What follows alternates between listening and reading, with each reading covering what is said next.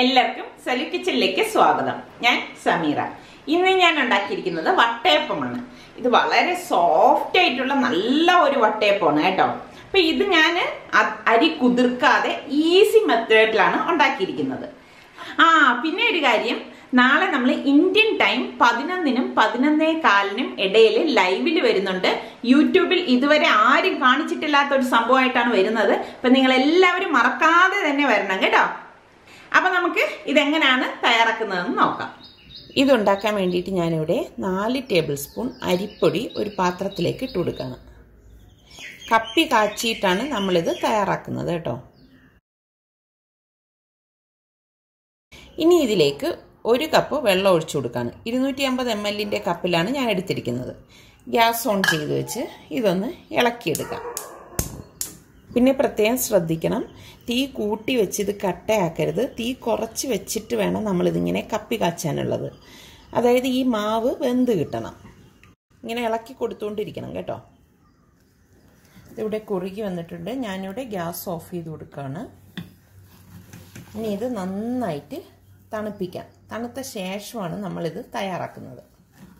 ഇപ്പം കപ്പി കാച്ചി വെച്ചത് തണുത്തിട്ടുണ്ട്. പിന്നെ നമുക്കിതിലേക്ക് വേണ്ടത് 1.5 കപ്പ് അരിപ്പൊടിയും 1/2 കപ്പ് തേങ്ങയും 1.5 കപ്പ് തേങ്ങാപ്പാലുമാണ്. തേങ്ങാപ്പാൽ ഞാനിവിടെ ഇൻസ്റ്റൻ്റ് ആയിട്ടുള്ള തേങ്ങാപ്പാലാണ് എടുത്തിരിക്കുന്നത്. ഏകദേശം ഒരു 4 ടേബിൾ സ്പൂണോളം കോക്കനട്ട് മിൽക്ക് പൗഡർ ഇട്ടിട്ട് 1.5 കപ്പ് വെള്ളം ഒഴിച്ച് കലക്കി എടുത്തിരിക്കുന്നതാണ്. അപ്പോൾ നമുക്കിനി ഇത് എങ്ങനെയാണ് റെഡിയാക്കുന്നതെന്ന് നോക്കാം. മിക്സിയുടെ ജാറിലേക്ക് നമ്മൾ ഈ എടുത്ത് വെച്ചിരിക്കുന്ന അരിപ്പൊടിയും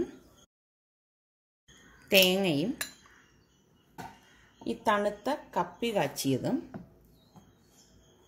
1 ടീസ്പൂൺ ഏലക്കപ്പൊടിയും 1/2 ടേബിൾ സ്പൂൺ ഈസ്റ്റും 2 ടേബിൾ സ്പൂൺ പഞ്ചസാരയും 1/4 ടീസ്പൂൺ ഉപ്പും 1.5 കപ്പ് തേങ്ങാപ്പാൽ ഒഴിച്ച് ഇതെല്ലാം കൂട്ടിയിട്ടൊന്ന് അടിച്ചെടുക്കാം. അല്ലാതെ കുറുക്കം തോന്നുകയാണെങ്കിൽ പാകത്തിന് തേങ്ങാപ്പാൽ വീണ്ടും ഒഴിച്ചു കൊടുത്താൽ മതി. തേങ്ങാപ്പാൽ കുറേശ്ശെ ഒഴിച്ചിട്ട് വേണം ഞാനിവിടെ അടിച്ചെടുക്കുന്നത്. ഞാനിവിടെ ഇത് നന്നായിട്ട് അരച്ചെടുത്തിട്ടുണ്ട്. ഞാൻ 1.5 കപ്പ് തേങ്ങാപ്പാൽ ഫുള്ളും ഇതിലേക്ക് ചേർത്തിട്ടുണ്ടായിരുന്നു കേട്ടോ. പക്ഷേ നമ്മൾ അരയ്ക്കുമ്പോൾ കുറേശ്ശെ ഒഴിച്ചിട്ട് വേണം അരച്ചെടുക്കാനുള്ളത്. ഇനി അരച്ചു വെച്ചിരിക്കുന്ന മാവിനെ ഒരു ബൗളിലേക്ക് ഒഴിച്ചു കൊടുക്കാം. ഇതാണ് ഈ മാവിൻ്റെ ഒരു കൺസിസ്റ്റൻസി. ഇനി ഇത് ഒരു പാത്രം കൊണ്ട് മൂടി പൊങ്ങാനായിട്ട് 1 മണിക്കൂർ മാറ്റി വെക്കാം. 1 മണിക്കൂർ കഴിഞ്ഞ ശേഷമാണ് നമ്മളിത് തയ്യാറാക്കുന്നത്. ഇതിപ്പോൾ നമ്മൾ വെച്ചിട്ട് 1 മണിക്കൂർ കഴിഞ്ഞിട്ടുണ്ട്. ഇനി ഇതിൻ്റെ അടപ്പ് മാറ്റി വെക്കാം. കണ്ടോ, മാവൊക്കെ പൊങ്ങി വന്നിട്ടുണ്ട്. ഇതൊന്ന് ഇളക്കി കൊടുക്കുകയാണ് ഞാൻ.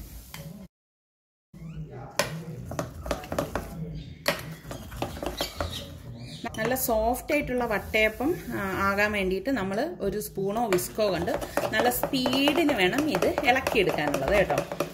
ഒരു 3-4 മിനിറ്റെങ്കിലും നല്ല സ്പീഡിന് ഇതുപോലെ ഒന്ന് ഇളക്കിയെടുക്കണം.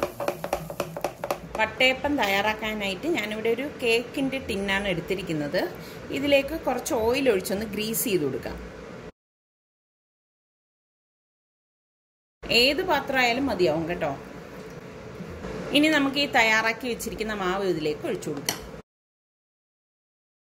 ഇവിടെ ഞാൻ മാവെല്ലാം ഒഴിച്ചെടുത്ത് വെച്ചിട്ടുണ്ട്. ഇനി നമുക്ക് ആവിയേറ്റുന്ന പാത്രത്തിൽ വെച്ച് 25 മിനിറ്റ് ആവിയേറ്റാം. ഓരോ പാത്രത്തിൻ്റെ വലിപ്പം അനുസരിച്ചാണ് നമ്മൾ ആവിയേറ്റുന്ന സമയം നിശ്ചയിക്കുന്നത്. ആവിയേറ്റാൻ വേണ്ടിയിട്ട് ഞാനിവിടെ ഒരു പാത്രത്തിൽ കുറച്ച് വെള്ളം എടുത്ത് വെച്ചിട്ടുണ്ട്. വെള്ളം ഇവിടെ തിള വന്നിട്ടുണ്ട്. അപ്പോൾ ഈ സമയം ഞാൻ ഇതിൻ്റെ മേൽത്തട്ട് വെച്ച് കൊടുക്കുകയാണ്. ഇനി ഇതിലേക്ക് നമ്മൾ ഈ മാവ് ഒഴിച്ച പാത്രം വെച്ച് കൊടുക്കാം. അടപ്പ് നല്ല ടൈറ്റായിരിക്കാൻ പ്രത്യേകം ശ്രദ്ധിക്കണം കേട്ടോ. ഇതിപ്പോൾ ഇവിടെ ഒരു 5 മിനിറ്റ് കഴിഞ്ഞിട്ടുണ്ട്. ഞാൻ ഇതിൻ്റെ അടപ്പ് മാറ്റിയിട്ട് കാഷ്നട്ടും കിസ്മിസും കൂടി വെച്ച് കൊടുക്കാൻ പോവാം. പിന്നെ ഞാനൊരു ഭംഗിക്ക് വേണ്ടി ഒരു ചെറിയുടെ പകുതി പീസ് ഇതിൻ്റെ സെൻറ്ററിലേക്ക് വെച്ച് കൊടുക്കണം. വീണ്ടും ഇത് അടച്ചു വെച്ചിട്ട് 20 മിനിറ്റ് വേവിച്ചെടുക്കാം. മീഡിയം ഫ്ലെയിമിൽ വെച്ചിട്ടാണ് നമ്മളിത് വേവിച്ചെടുക്കുന്നത് കേട്ടോ. ഇതിപ്പോൾ നമ്മൾ വെച്ചിട്ട് 25 മിനിറ്റ് കഴിഞ്ഞിട്ടുണ്ട്. ഞാൻ ഇനി ഇതിൻ്റെ അടപ്പൊന്ന് മാറ്റി വെക്കണം. നമുക്കിനി ഗ്യാസ് ഓഫ് ചെയ്തിട്ട് ഇത് പുറത്തേക്ക് വെക്കാം. ഇനി ഇത് നല്ലതുപോലെ തണുത്ത ശേഷമാണ് ഞാൻ ഈ പാത്രത്തിൽ നിന്ന് പുറത്തെടുക്കുന്നത്. നല്ലതുപോലെ ഒന്ന് തണുത്തിട്ടുണ്ട്. അപ്പം ഞാൻ ഒരു സ്പാച്ചിലുണ്ട് ഇതൊന്ന് ഇളക്കി വിടാണ്. ഇതിൻ്റെ സൈഡ് ഇളകി കിട്ടാൻ വേണ്ടിയിട്ടാണ് ഇതുപോലെ ഒരു സ്പാച്ചില ഉപയോഗിക്കുന്നത്.